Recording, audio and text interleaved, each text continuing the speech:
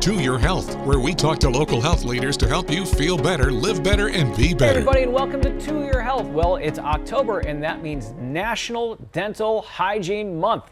We're going to give you some great tips on how to have great oral health. To help us along with that is Dr. John Krupka from Krupka Dental. Well, Dr. Krupka, big push in October to make sure that people are doing the right things. So we thought maybe we should just go back to basics and give our viewers some tips on good oral care.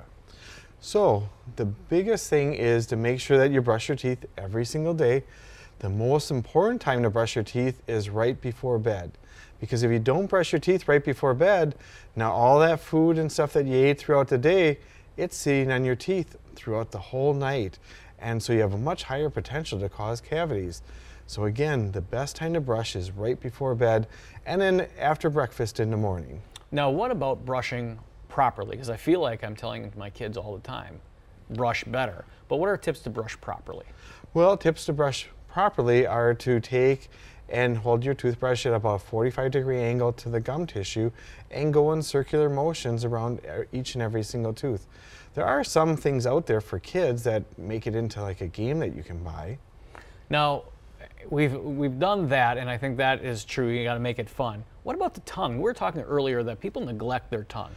Oh, the tongue is full of bacteria also. So you want to make sure that you scrape and clean the tongue or brush it at least too to cut down on the bacteria. Otherwise, as soon as you get to brushing, the tongue gets all that bacteria right back all over your teeth again. And there you go again. And that kind of leads us to the next thing that people never do, right? What does every dentist tell? Floss. Floss, yeah. Yes.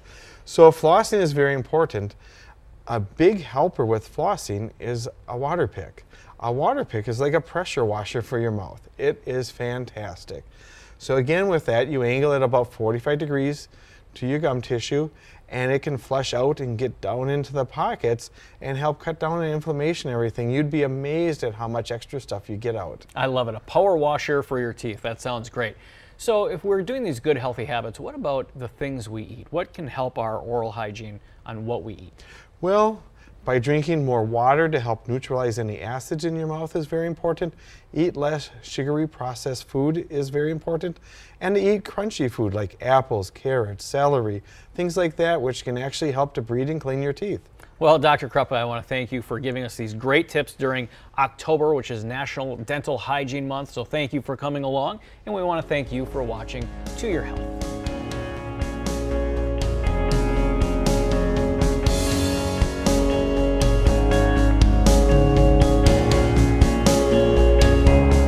Preceding was a paid advertisement.